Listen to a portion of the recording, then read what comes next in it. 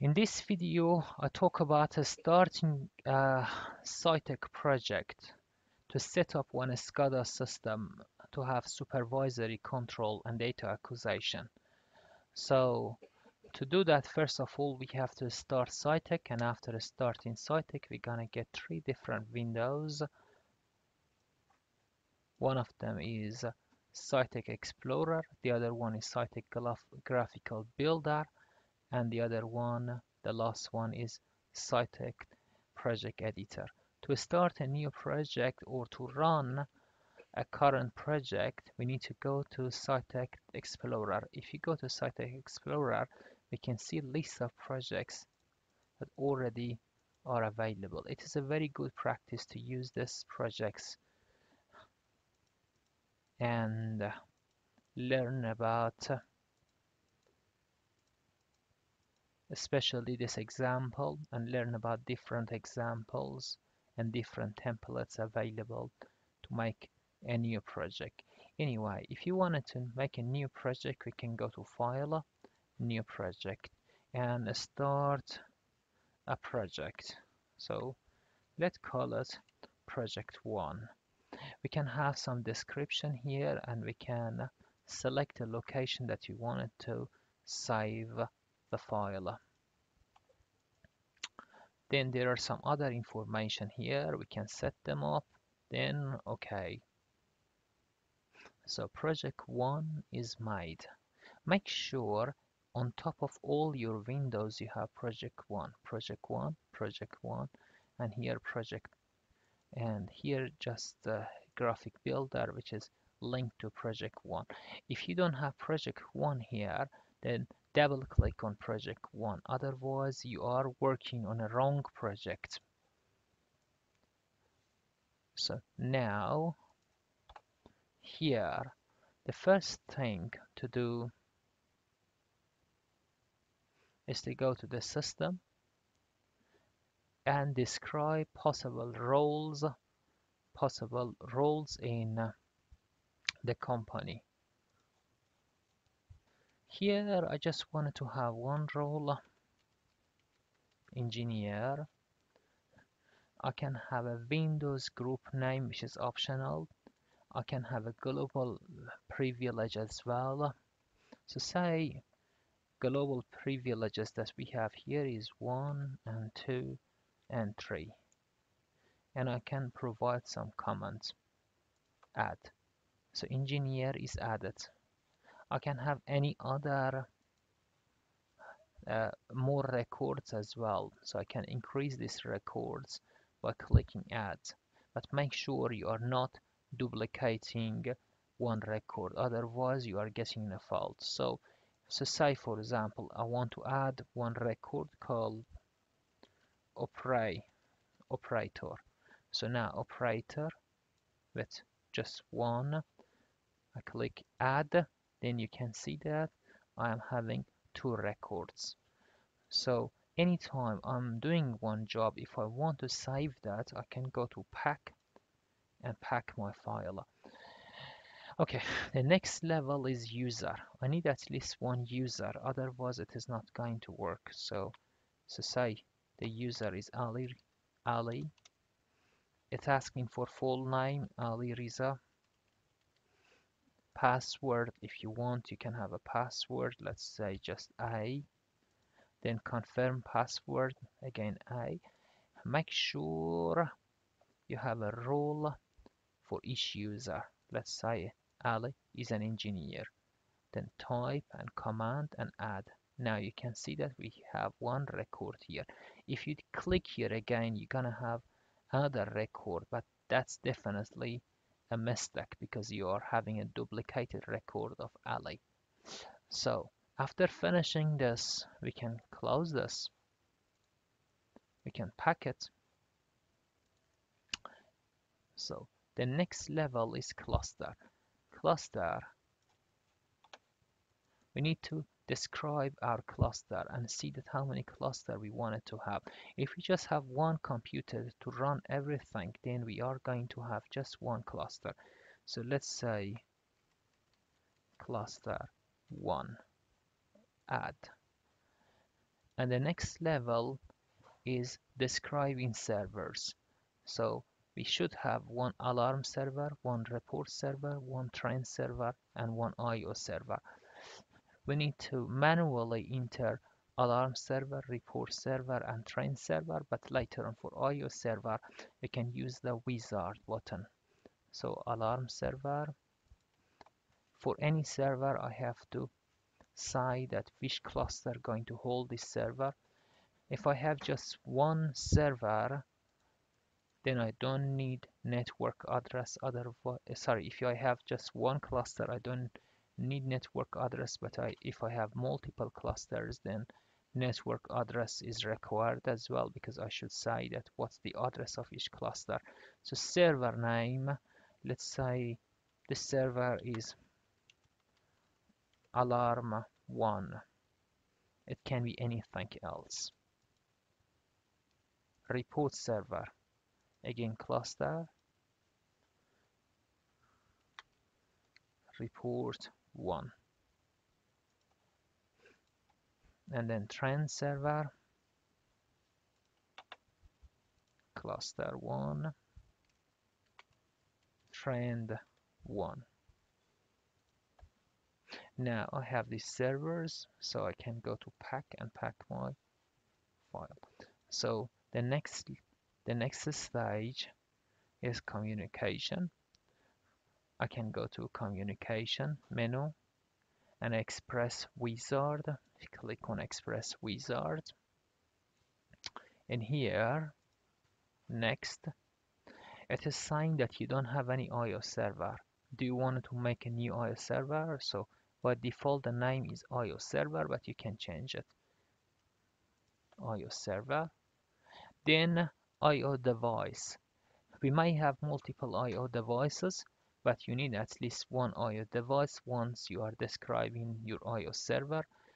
It is by default IODEV, but let's call it PLC1 instead. Next. Then here we have to select our type of IO devices. We can have three different types. One of them is external IO device. External means that, for example, PLC is already connected and you want to use it. The other one is persistent memory IO devices. That means that PLC is not connected right now, but you wanted to make use of the simulation option, so you are using persistent memory IO devices. But disk IO means that this information coming, for example, from a file, from a disk, from a memory, not from an external source, even in future. So we go for external IO. If you go for external IO, the next question going to be, what is your device? So if our PLC is M340, then we can click on M340. Then we should answer the next question, which is going to be the driver that we use for communication. So for example, if you use TCP/IP Ethernet, then we can select that. The next question going to be the IP address. So we can enter the IP address here. So say it is 192.168.1, for example, 59. We can have port and we can decide on the protocol. Protocol could be TCP or UDP. Obviously UDP is faster than TCP, but TCP is more accurate, so TCP is more useful for automation. Next, if we have an external database, which is very useful, to say for example you have all your variables recorded in one Excel file and you just want us to get them here, then you can link here and then you can get them, browse them. But if you don't have that, don't use this. Then finish. Okay, so now all good. We can pack. It's a good practice to compile your file in this level. So if there is any error, we can find it out and we can fix it. There is no error, there is no warning. But sometimes in some version of Citect we are getting one warning, and the warning is that there is no tag. And that's a correct warning because we don't have any tag, we don't have any variable in this system. So what we have to do, we have to go for tags. We have different types of tags in Citect. We have variable tags, which are external variable, and another one is local variables. Local variables are just variables that are exist in your computer, nowhere else. So if you go for variable tags, you can have any tag here. Variable name, you can give it a name, so for example, motor cmd1, motor command 1, and you can see that we need to say that which cluster going to hold this variable and which IO device. Now we just have one IO device, and that one is PLC1. Data type can be any of this, but if it is a command, definitely our data type going to be digital. Then address. Okay, here for address we have to make use of Modbus address, so we can't use IEC standard address. So say it is if it is a memory word, obviously it is a wrong function because memory word cannot be digital. So let's change this to integer. If it is a memory word, then for example, if it is memory word 0, then our address is going to be 4, 1, 2, 3, 4, and then 1. If it is an output, then it can start with 0. If it is an input and output, we can follow the um, Modbus addressing for all these numbers. Then we have some other value, such as engineering unit. If you want to have an engineering unit, for example, kilogram per second, or for example, degree or amps or anything else. So say for example, if this variable dedicated for motor current, then it is more reasonable to use amp. In the next video, I'm going to tell you how to make use of memory words to uh, set commands. But now let's just use analog inputs. And as I told you, it is not a very good idea to make use of inputs and output in your SCADA. So format, you can select any format that you want. For example, just 3 numbers, and then add. One variable added. If you want to have another variable, for example, we said motor current. If we have another variable, motor temperature, we just need to write it down over there.